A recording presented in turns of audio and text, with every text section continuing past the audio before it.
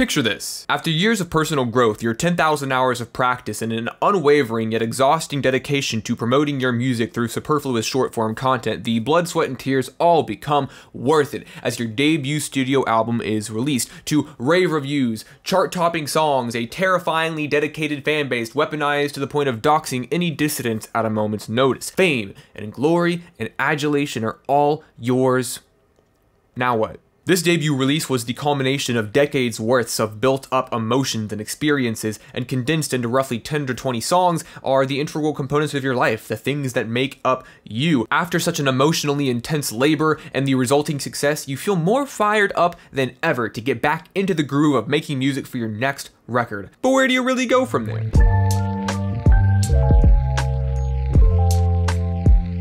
The sophomore slump, also known as the sophomore curse or syndrome, is a phenomenon where breakout artists find difficulty in replicating what made their initial sound so successful, and as a result produce an artistic output and follow-up album that is generally agreed upon to be unfocused, low quality, generally worse. There are a lot of potential factors that play into and produce such a situation, and honestly, what even qualifies as a sophomore slump could be argued upon as well. Does it really only refer to relative commercial failure despite critical favor? Does it refer to a glaring drop of quality despite maybe commercial success? Does it have to be both, or even a mysterious third thing? I suppose that's what we're here to find out, and I hope that with some observation of a couple albums that I've hand-picked, audiences tend to assign this label, we can reach a conclusion that helps us better understand the phenomenon in the first place. Because breakout and rapid success producing overnight celebrities is an interesting occurrence that really only happens more frequently as the music industry becomes more accessible to budding artists. It feels like every week now we collectively discover a new single that takes the nation by storm, and if that song drops on Monday, then by that Friday the artist has gone from local talent to 10 million monthly listeners in a late show guest spot. It happens so often that I think it's pretty easy to overlook just like how absolutely insane that is,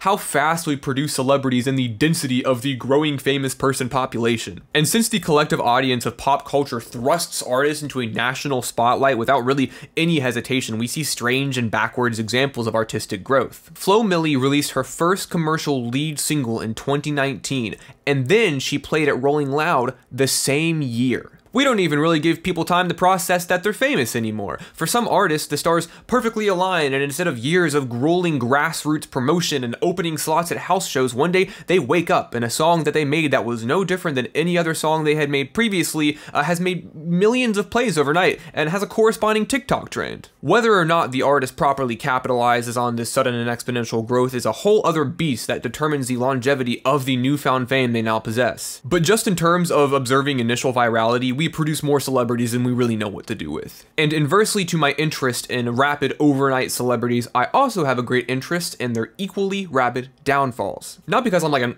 awful person and revel in the failures of those more successful than I am, but rather because such intense shifts in a career trajectory are not only wildly captivating, but I also believe that they reflect on the audience just as much as they do the artist. And if we dig through the details of sophomore slumps and mismanaged fame and poor decision making on a case-by-case basis, then we can sort of derive larger implications about the relationship and dynamic between artist and audience as a whole, and how each party plays a role in the success of the art. And before we get too far in the video, I feel like a clarification is in order. I say this before every video. I just want to make sure my intentions are clear, so bear with me. Although we will touch on a specific level of virality that sort of takes form and acts like the Island Boys, Lil Tay, and those guys at the separate extremes of the next size spectrum, that's not really the sort of downfall we're talking about here. I'm not really interested in that when it comes to this topic. There's a pretty massive difference between talented and popular artists losing grasp on a once seemingly invulnerable level of fame, and someone that operated under a type of popularity that was kind of always based on them being the butt of the joke, going viral for people pointing and laughing at them, not because of any actual perceived quality by a committed fan base. No offense though. Someone squandering their 15 minutes of fame isn't really the same, but since it is sort of tangentially related, we'll touch on that later on.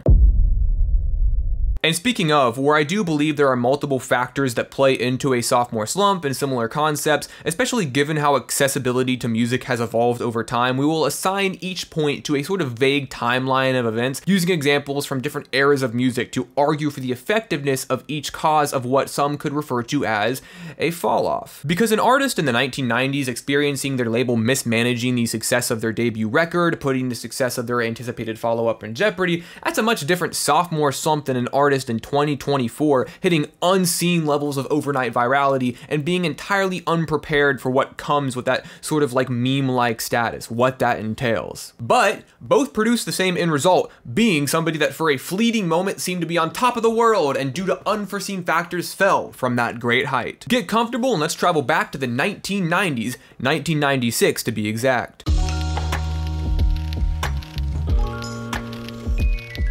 The year is 1996, Twister is out in theaters, Tupac gets shot, and Democratic incumbent Bill Clinton is re-elected president. I'm sure that will have no following consequences. It's an interesting year for music in releases and in drama. Snoop Dogg is acquitted of first-degree murder, Phil Collins leaves Genesis, DJ Screw records his 35-minute-long June 27th freestyle, and LA indie rock sensation Weezer releases their anticipated sophomore album, Pinkerton. Guys, be cool about this. We're gonna talk about Weezer for a bit. It's gonna be chill. I'm doing something here. Just bear with me. The album came to be after the band scrapped the concept of a rock opera called Songs from the Black Hole, a project in which I can only imagine the vastly different trajectory Weezer would have been put on should it have been released. Pinkerton is a pretty interesting moment in Weezer's extensive history, and will be our first example of what could reasonably be referred to as a sophomore slump. The album was primarily written by lead vocalist Rivers Cuomo, and the lyrics and themes are fueled by a series of pretty low moments in his life following the success of Weezer's first album. The first being that he had surgery to balance the length of his legs, as one was significantly shorter than the other. This surgery and the following weeks of physical therapy pretty much put Cuomo out of commission in terms of songwriting and general music making for weeks on end, as he spent most of his time hospitalized and unable to walk without assistance, not to mention the necessity of high painkiller usage. At the same time, he studies to apply at Harvard University due to his decreasing interest in the rock genre, sort of feeling disillusioned with it and feeling limited by the conventions of the sound. And not just the sound, but the whole lifestyle as well. In his admissions letter, he says, "You will meet 200 people every day, but each conversation will generally last approximately 30 seconds. Then you will be alone again, in your motel room, or you will be on your bus in your little space, trying to kill the 9 hours it takes to get to the next city, whichever city that is." So the monotony and impersonal lifestyle of the genre that founded Weezer's breakout success had gotten to him. So as he continued to write songs, a new, more emotionally abrasive, bleak, and edgy sound began to form out of his frustrations with his health and his career. The rock opera Songs from the Black Hole was scrapped and Pinkerton was born. The album was a commercial and critical failure on release, receiving at best mixed reviews and the number 3 spot on Rolling Stone's readers' worst albums of 1996, a highly coveted position. Also, a much different reception than the multi-platinum debut record. So,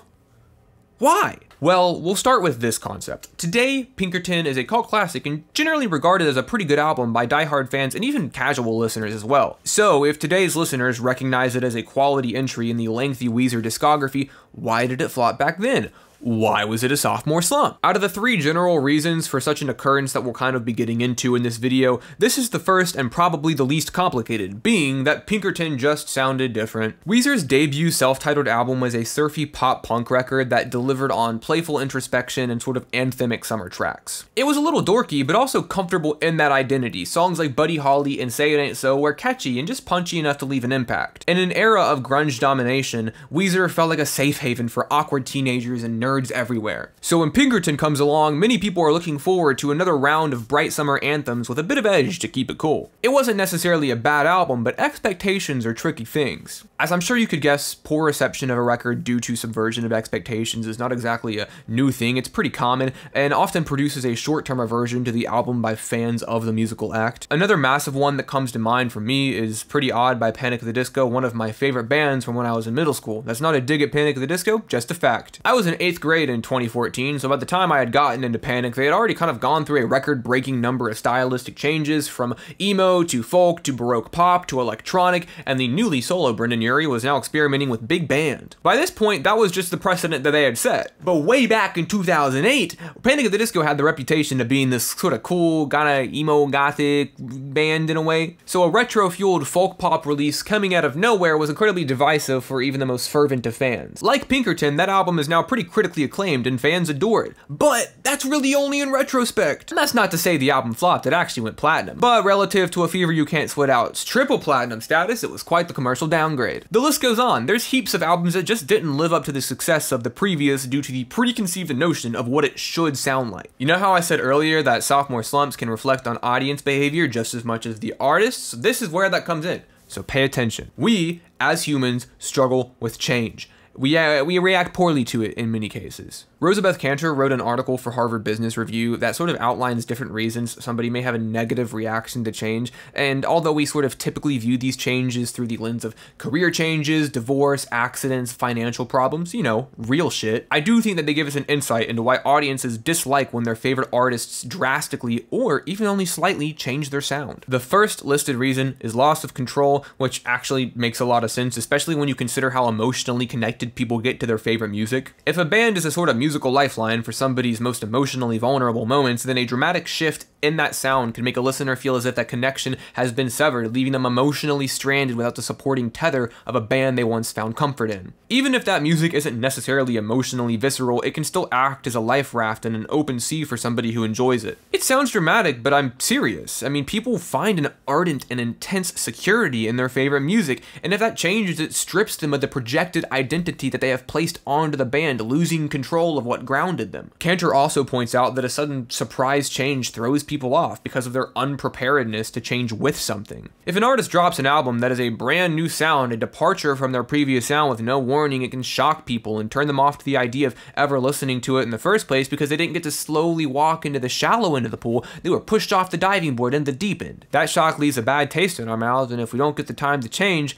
we won't. Kantor also points out that we're creatures of habit, which is true. We rely on routine and familiarity to balance our lives and bring us stability. So, if my favorite band releases a playful and upbeat surf rock album and then follows it up with a raw, underproduced jagged rock record about isolation, lack of identity, and a romanticization of Eastern culture, it would probably throw me off balance a bit. So take that and put it in the context of a much greater scale. It makes sense that albums like Pinkerton or Pretty Odd weren't commercially viable not because of the quality of the records, but the shift in content. Good albums that came out at inopportune times functioning awkwardly in the context of their release. And although I believe examples like these reflect an odd and kind of almost selfish dynamic between artist and audience, it's not really anyone's fault. No one's at fault for this. It would be unfair to tell 1996 Rivers Cuomo that he should refrain from writing about his most visceral and painful emotions because that doesn't line up with an audience comforting consistency he must adhere to. And it's also not fair to tell an audience they're closed-minded or snobbish for not appreciating a change in sound. Both parties get something different out of the release of a record, so it's up to them to decide which metric of success they measure by. Does it suck that Cuomo's vulnerable meditation on his most visceral moments went underappreciated at the time? Yeah. Does it suck that a portion of Weezer's audience felt let down and aimless in their feelings for a band they love? Also, yeah. These things just happen, and the resulting consequences are things like sophomore slumps and future cult classics. Risk-taking is called that for a reason, and you don't always know what's gonna happen. So was Pinkerton a sophomore slump? Yeah, sure, but it's also more than that. But what happens when experimentation or change in sound isn't the cause for a sophomore slump? I did say I had two other reasons. Let's move on to the next one.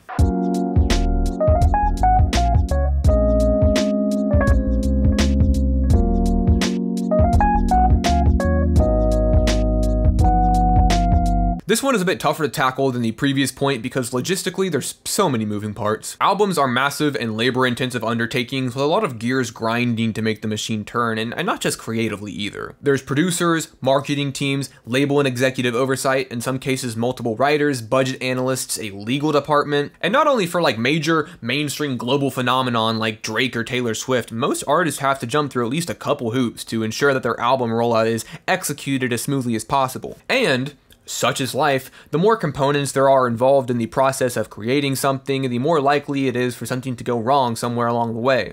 Every step of the process must be completed with a meticulous and tactful work ethic, or everyone involved might run the risk of falling flat on their fucking faces. This is an especially tricky process for new breakout artists on the come down of experiencing an explosively successful debut record. Because, as I'm sure you could guess, an album rollout for an artist like Drake or Taylor Swift is highly methodical by this point, down to a formula their respective labels can sort of replicate with ease ad infinitum. And this is because once an artist has an established career spanning years years of recognized positioning in the music industry, you don't really have to worry as much about losing traction of the initial momentum you have to expertly ride when first starting out, given you've by this point developed a consistent and dedicated fan base that already supports your art. Taking the proper steps in managing an artist's newfound success and producing workflow to effectively maintain it to keep the momentum going is the most important part of a musician's career, like #1. As Dre says on Wesley's Theory, anybody can get it, the hard part is keeping it, motherfucker. Although some of you may contest her perceived quality,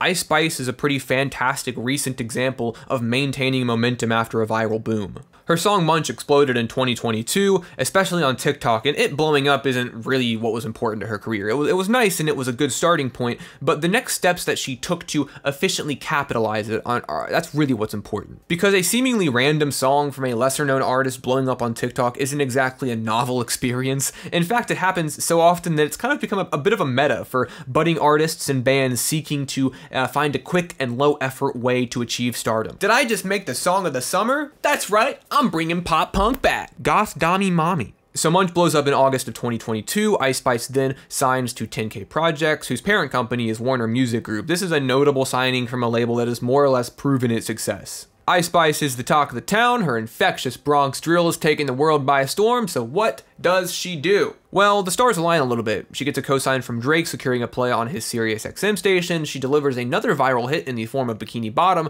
and then she releases her debut EP while the ball is still rolling and eyes are still on her. She also secures a couple feature spots that keep her name in the conversation with Lil TJ, Pete Pantherus, and in April secures herself a Nicki Minaj feature. Things are looking up. And to cement herself as a figure in hip-hop and pop culture that plans to stick around for a bit, she features on a Taylor Swift song, you know, the biggest pop star in the world, and then has a song on the Barbie movie soundtrack, you know, the biggest movie in the world. That's not too bad for somebody whose entire personal life has been boiled down to being a bisexual resident of New Jersey. And sure, you could argue that a lot of her or anybody else's success could be attributed to a terminal case of right place, right time. But that doesn't change the fact that it worked out. When you hit such a monstrous level of virality like she has, every single decision that comes after can make or break a career, and even if I don't love her music myself, I'm impressed to see her maintain relevancy when I really didn't expect it to go as long as it has. But what happens when that doesn't go as planned? When an artist on the cusp of superstardom, whether by their fault or somebody else's,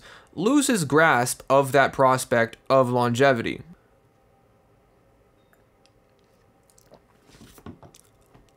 Let's talk about Roddy Ricch. And honestly, if I didn't self-impose specific parameters for the nature of this video, I would probably talk about DaBaby, but unfortunately, he doesn't quite fit the definition of a sophomore slump specifically. So before we talk about Rodney Richard, I can't help but take a momentary detour to indulge in DaBaby's highlight reel a little bit, which after some unprompted and wildly homophobic remarks at the 2021 Rolling Loud include, but are not limited to, a cancellation of his appearance at Lollapalooza, a subsequent G Herbo replacement, fashion brand Boohoo Man cutting off their collaboration with DaBaby, being removed from the Governor's Ball Music Fest lineup, removal from Parklife Festival, Day in Vegas, Austin City Limits, Music Midtown, and the iHeartRadio Festival as well. Radio stations started playing a version of Levitating that omitted his part in it. A legendary fall-off etched into history for sure. In another world, I would have loved talking about it. But back to Roddy Ricch, who probably presents a more nuanced and interesting situation anyways. Rogic Wayne Moore Jr., professionally known as Roddy Ricch, is a Compton rapper who broke out in 2018 with his single Die Young. The success of the song brought in a new audience that helped Feed the Streets 1 and 2,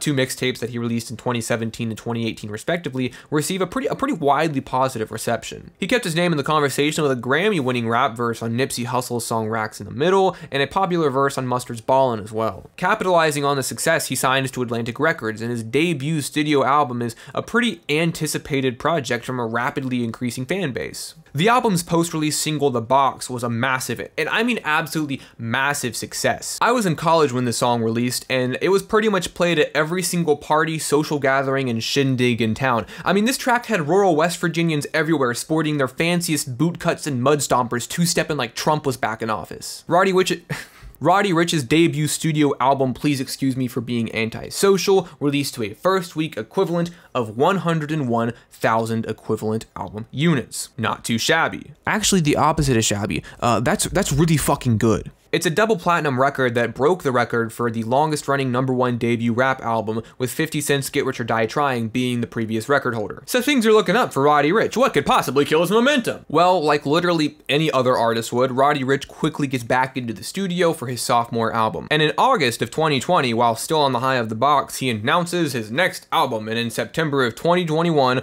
reveals that it is titled Live Life Fast. The follow-up record has features from Future, Kodak Black, 21 Savage, Takeoff, Jamie Foxx, Ty Dolla $ign, Alex Isley, Fivio Foreign, Lil Baby Gunna, and Baby Borelli. It also featured production from Kenny Beats, Wheezy, Southside, and over a dozen others. Talk about a stacked lineup. With some tenacity and determination, this was almost a pretty much guaranteed success, continuing to confidently ride the wave that Roddy Ricch's debut album started. So after one single in the summer of 2021, Live Life Fast is released December 17th, 2021, and the first week sells 62,000 units. What? That's a 40% drop. I said earlier that this slump is a bit more nuanced than the fall off exhibited by DaBaby, and here's why. First of all, let's not pretend that 62,000 album units is a small number of sales, because it's not, but in comparison to a staggering 101,000 first week from his debut, it is a discernible drop off. And the album was pretty much met with, how do I put this, iffy reviews? Kinda bad. Critics criticized it or were indifferent to it, and fans straight up just did not like that at all. So many people were wondering, what went wrong? Well, before we derive our own conclusions, let's hear it in his own words. Hulu has an original series in partnership with Spotify called Rap Caviar Presents, and one of the episodes just so happens to be about Roddy Ricch, titled Roddy Ricch, The Gift and the Curse. Unfortunately, I don't really have any way of showing you guys the actual footage or interviews from it because I can't exactly record it off of Hulu, and YouTube doesn't seem to have a single clip from it online. So I will do my best to give a play-by-play of the narrative being spun in this episode. It starts off with this dramatic text explaining that in February of 2022, Roddy Ricch posted a snippet of a new song. And needless to say, people were less than satisfied with how it sounded. It did kind of suck. So Roddy does what any level-headed and non-reactionary person would do and deletes all of his social media. In the show, he says, you know, he's going through it, so fuck it, might as well dip. This is sort of the beginning of the end, and the episode. The world of music social media is kind of like the pre-human Devil Earth from Devilman Crybaby. It's a survival of the fittest where only the apex predators make it out alive. And this isn't a personal dig on Roddy, but in that world, deleting your account after your snippet gets dogged on, dog, you're doggone gone after that. It's a sign of weakness, and people recognize that. If they were flaming you for a snippet, of course they're gonna flame you for, you know, deleting your account afterwards. So the public perception of Roddy is now shifting after this initial hiccup. And after a little exposition from Post Malone, I immediately understood the narrative of this show and got a little uneasy, but I continued watching. They start spinning this idea that social media is the lifeblood of any rap artist's career, and without it, they will never really be successful. Now, there is some truth to this, but I think it being the first key point of the episode is a little bit of a bad omen, and I promise, give me a minute, I'll tell you why. The episode shows hate comment after hate comment after hate comment in response to Live Life Fast's rollout, with some of the interviewees citing parasocial relationships and Roddy himself citing a fan need for instant gratification in the music that they listen to. But what does he really mean, instant gratification? Hearing a song and liking it? Roddy Ricch makes the point that he's a human being. At the end of the day, if he doesn't want to deal with the hate, he doesn't have to. Which, yeah, that's entirely true, and I agree with that. It's a good point. And in no way would I expect him or anybody else to engage with such vitriolic criticism. However, for better or for worse, this is how things go when you're a public figure. And when a figure stops being public, they stop being a figure. Title card! I won't do a play-by-play of the entire episode. I don't think that's necessary, and it's not even really why we're here anyways. But I will sort of try to consolidate the narrative down as efficiently as I can. Rap Caviar insists that this gift and curse of social media sort of makes and breaks artists at seemingly random discretion. TikTok blows up the box, and Twitter tears down his sophomore rollout at complete random. Roddy is painted as a victim of dogpiling and unjust hate, which is true. Like I said, he did not deserve that shit. But not once does anybody stop to consider that maybe the album was just bad? People considered his response to criticism reactionary and dramatic, and it turned fans against him because they thought that it was distasteful and a little bit annoying. About 20 minutes into the episode, they actually reference it as a sophomore slump. Hey, That was my idea. I just don't feel like they explore every reason why. Remember how I mentioned that Pinkerton was the example of a certain dynamic between artist and audience? This is kind of similar. If people don't already love your newest music, when they see or hear certain reactions that, in their eyes, are combatant in nature, they will solidify those opinions about the art. Enjoying Please Excuse Me for Being Antisocial does not really equate to allegiance to Roddy on future projects, and this rollout proved that. So Rap Caviar, I like your playlist a lot, but this narrative is disingenuous because it never really once considers that the poor reception and low sales of Live Life Fast might have had something to do with the quality of the music and even a series of bad PR decisions. It wasn't 100% the result of hate. Did Roddy deserve the hate he got? One more time? No, of course not, but I do think it's a bit shallow to conflate the hate with the album not selling. That's just one gear in a pretty massive machine. But also, I empathize with that struggle, especially as somebody who has a complicated relationship with social media. As you can see, I've built a platform on social media and I rely on it heavily to build this brand around my content, but I also wish that I could disengage with it sometimes and have a much more impersonal relationship with the social media platforms that I operate on. And I get nowhere near the amount of attention that Roddy Ricch does. We can talk about how the post-ironic and competitively performative zeitgeist of the social media internet breeds anonymous hate and soul-sucking sycophants all day, but my point isn't online hate is bad and causes sophomore slumps. That's not what I'm saying. I guess what I'm saying is what I said at the beginning of this section. Album rollouts are complicated, and every decision made can spawn a series of butterfly effects that can either have incredibly positive or devastating outcomes down the line. Sometimes mixing together half-assed songs and lackluster performances with knee-jerk reactions in a competitive online space can cause trouble for an album's release down the line. It happens, we've seen it. And the denial of these factors being in play can only further harm an artistic trajectory that was once viewed as an unstoppable force. Roddy Ricch is a talented guy, but I think that him and his team made a series of poor decisions in his music and his PR, and it had some pretty detrimental effects on his career. Could you simply say, the album was bad, so it performed poorly? Yeah, sure, I wouldn't tell you that you're wrong, but I do think it's more than that. And that's not to be entirely dismissive of Rap Caviar's message that the episode is trying to get across, because one thing that they get entirely correct is how it is very difficult to be an artist without engaging on social media in some capacity, especially if you aren't already an established presence in the industry. Kendrick can post once a year.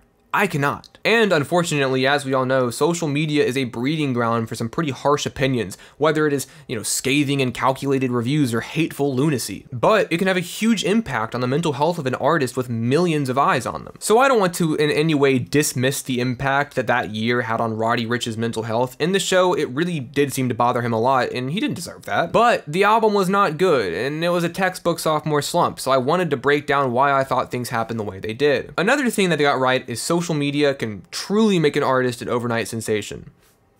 Let's talk about that.